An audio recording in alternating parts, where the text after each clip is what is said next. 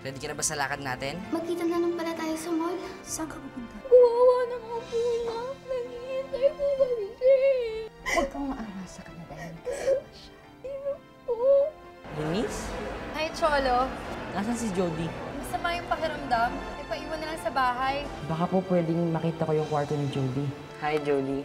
Sayang hindi tayo nakita kanina. Sasabihin pa naman sana ako sa'yo. Jodi wasn't home? Nagsapa kami pero hindi niya tinupad. It's so unlike Jodi. Don't you worry, Sir Cholo. I'm sure makakausap mo rin si Jodi one of these days.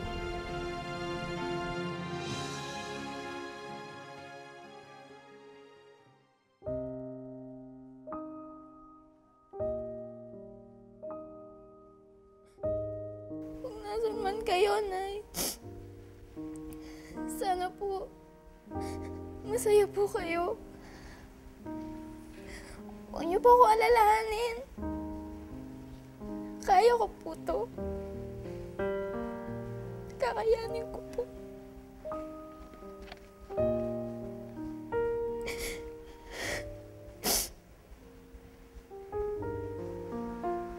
Anak?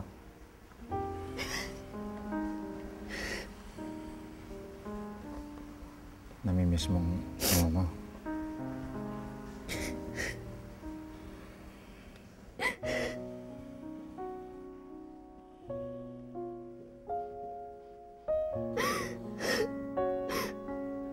Miss ko na po siya pa.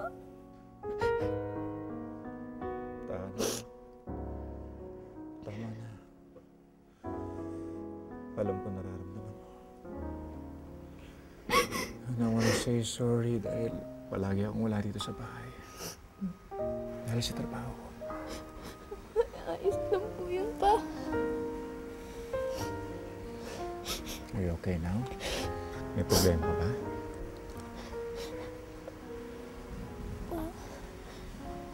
Masaya po ba kayo? Sa relasyon niyo ni Mama Maita? Yes. Masaya ako. Napunan ng tita Maita mo ang ubang na iniwan sa akin ng mama mo. May iba ka ba bang problema? Wala pa kang problema pa. Ang importante lang naman po sa akin, masaya kayo. Pag masaya po kayo, masaya na rin ako.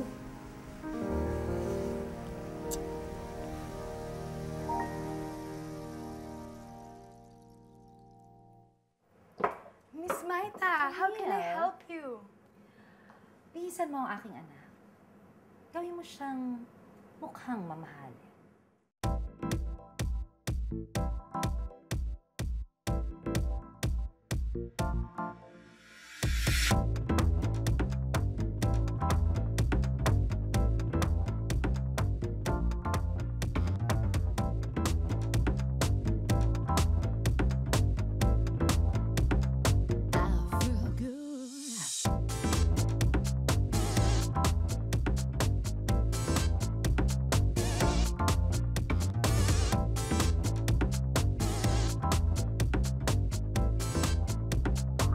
Feel the beat.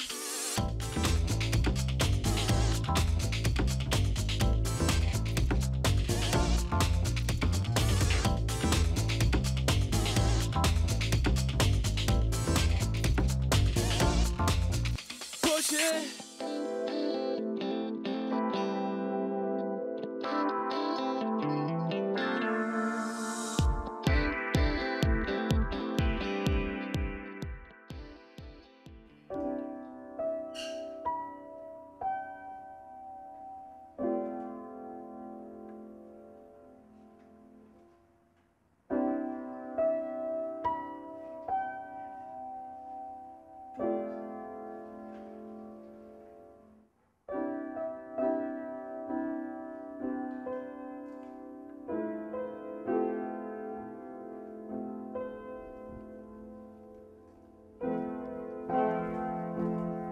Cholo, anak. This came for you.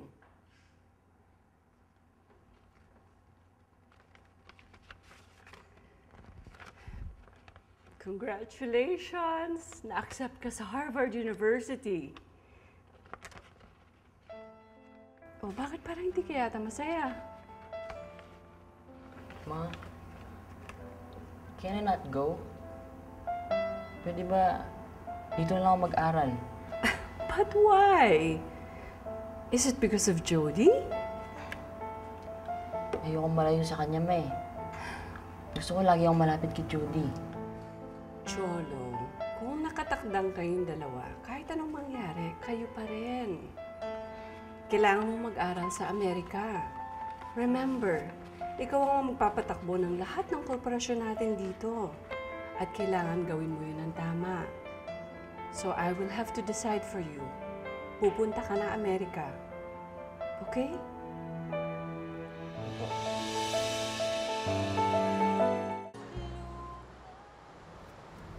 Have you told her? How can I tell her? Alam ko, madudurog ang puso ni Jodi pag nalaman niyang aalis ako ng ganong katagal. I don't want to hurt her. Pero hindi mo pwedeng hindi sabihin sa kanya. Tama ba? I know, Mr. John. You just have to have faith, Sir Cholo. Your mother is right. If you're really destined for each other, then no matter how far apart you are, your love for each other will see you through. You just have to believe in that. Yeah.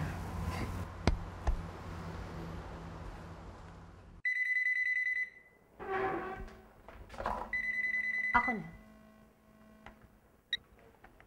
Hello? How can I help you? Oh, Cholo, what a nice surprise. Pwede po ba kay Jodi, Tita Maita? Si Jodi, umalis kasi siya. Hindi ko alam kung saan siya pumunta. Ewan ko ba doon? Sa batang yon, alis na lang ng alis. Ganun po ba? Eh, anong oras po ba siya uuwi? Hindi ko alam, Cholo, pero baka gabihin na siya. But Eunice is here. Wait, ha? Eunice, kausapin ka daw ni Cholo. Talaga po? Hello? Cholo! Buti na patawag ka. Gusto ko kasi makausap si Jodi eh. Ang tagal-tagal namin hindi nakakapag-usap. Ewan ko ba dun sa Jodi na yun? Palagi na lang busy eh. Ang dami-dami atang pinagkakaabalahan. Pero alam mo, ang dami-dami kong kwento sa'yo. Alam mo ba kahapon, pumunta kami sa mall. Oo, kami nila Sheila. Ang dami-dami nga namin ginawa eh. Nanood kami ng movie. Nagsesaya nga namin eh. Sana nandito ka, no? Sige, mamaya dadalhin ko kayo sa taping ni Mama. I'm sure mag-e-enjoy kayo doon. Napakadaming artista.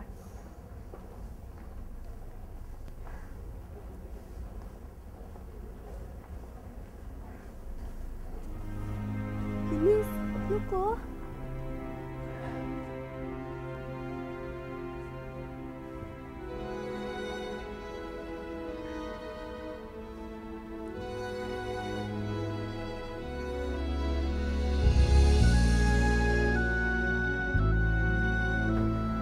Jodi!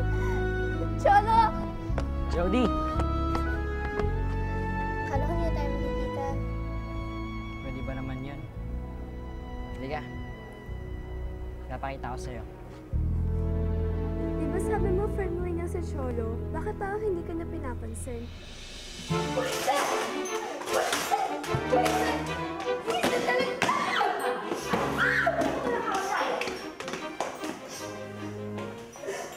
Eunice, ano ba nangyayari sa'yo, ha?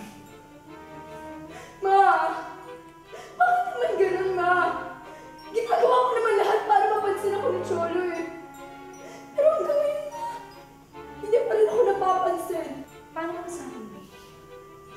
Dumating si Cholo sa school kanina. Sinundo niya na naman yung Jodi na yun.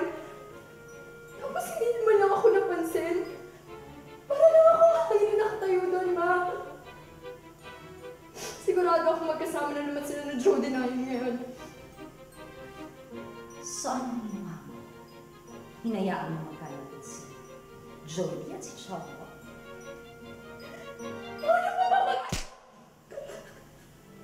Tama ka? Dapat lumapit ka at sumingit ka sa kanila. Ang laki-laki na napupunan ko sa'yo, Eunice. Ni hindi mo alam kung ano ang dapat mong gawin. Hindi mo mo dapat hinayaang magkasama sina Cholo at Jodi! Wow! Ang ganda. Sabi ko na nga ba magugustuhan mo eh. Sige na. Naalala ko yung sa probinsya. Yung sa perya. Pero ito, mas malaki. Mas maganda. Hindi ka sakay tayo. Pero Cholo, matatakot ako eh. Huwag ka nang matakot. Kasama mo naman ako, di ba? Hindi kita pababayaan, Jodi. Hindi ko bibitawan ang kamay mo. Hindi ako mawawala sa tabi mo. Pagkatiwalaan mo lang ako. Narito ang pag-ibig ko, ibibigay ng buong buo, nangangarap ng mag-isa, umaasa na makapiling ka.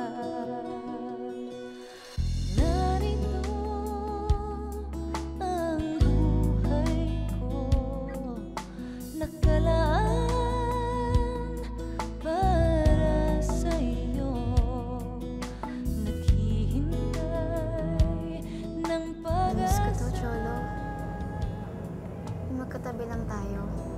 Walang inalalang kahit na ano. Tulad doon sa may beach house. Ilang beses ako tumatawag sa inyo. Hindi naman kita lagi nakakausap. Ano kasi, busy lang kasi ako. Pero kahit na tayo nagkakausap, ikaw pa rin naman ang nasa isip ko. Talaga? Oo naman. Siyempre, totoo yun. Hindi naman ako marunong ng bola eh. Nasaan nga pala yung tape recorder mo? Nasa bahay yata. Ang tagal ko na hindi nakikita yun eh. Bakit mo nga pala natanong? Wala. Jodi, may kailangan ka malaman eh. Aalis na ako papunta Amerika eh. Doon ako mag-aaral. Matagal kang mawawala? Oo. Mga 5 taon. Pero kahit gano'ng katagal akong mawawala, hintayin mo ako, di ba?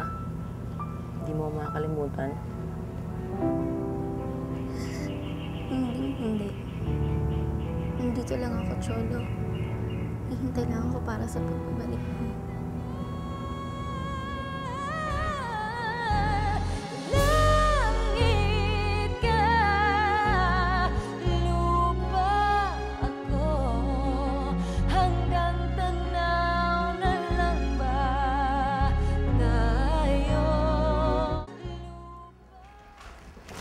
I'm so happy, Miss Maita, at nag-renew ka sa amin as our endorser. Masaya din ako, Miss Zoila. This is indeed a very fruitful partnership. Ay, nasabi ko na ba sa'yo? Aalis na ang anak ko si Cholo. Mag-aaral siya sa Harvard. Oh, really? Kailan siya alis? Bukas.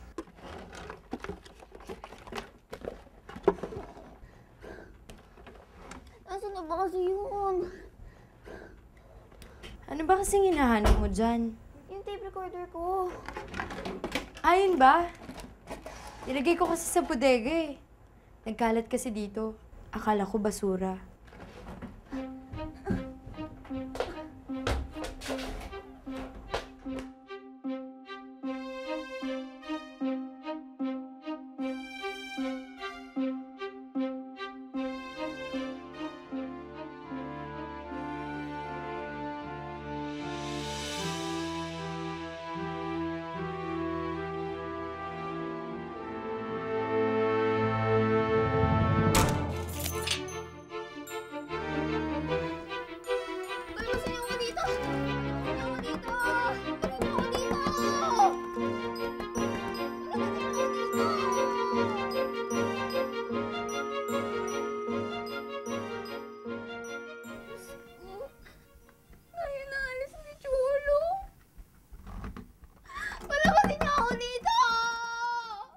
Cholo, anak, sino bang hinahanap mo?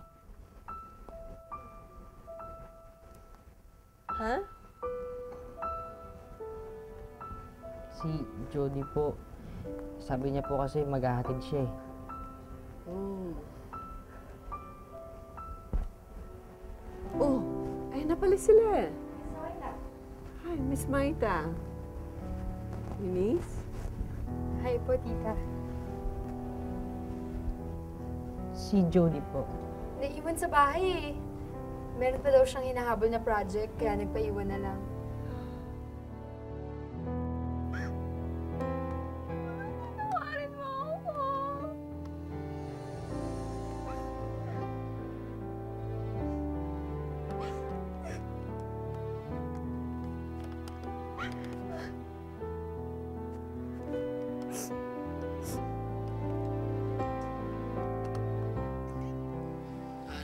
Kulang yan. Dapat may punin ng ibon. Wait!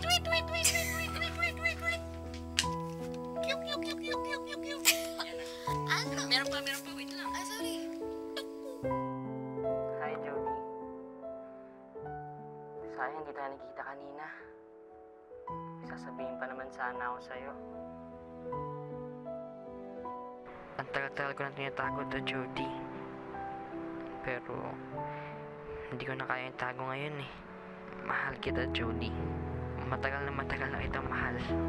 Pag narinig mo na to, hihintayin ko ang sagot mo. Mahal mo din ako.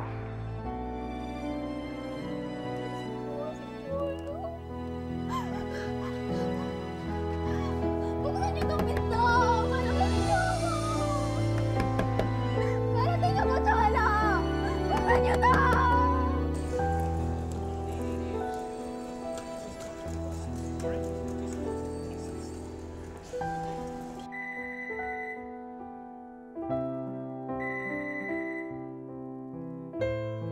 Malaman niyo ako dito!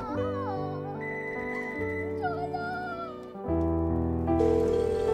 Jodi, sagutin mo na.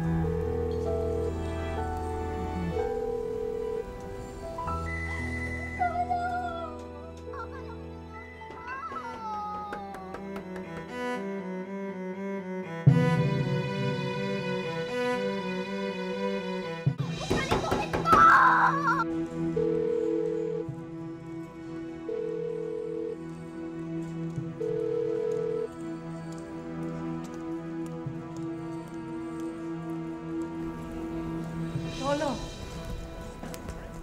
anak. May imok ka na eroplano. Kailangan mo na sumakay.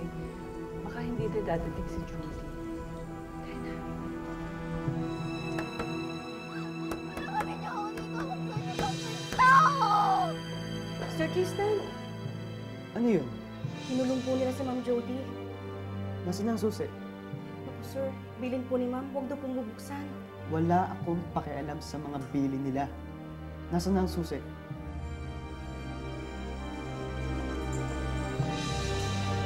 Malaman niyo ako dito! Buksan niyo itong pinto!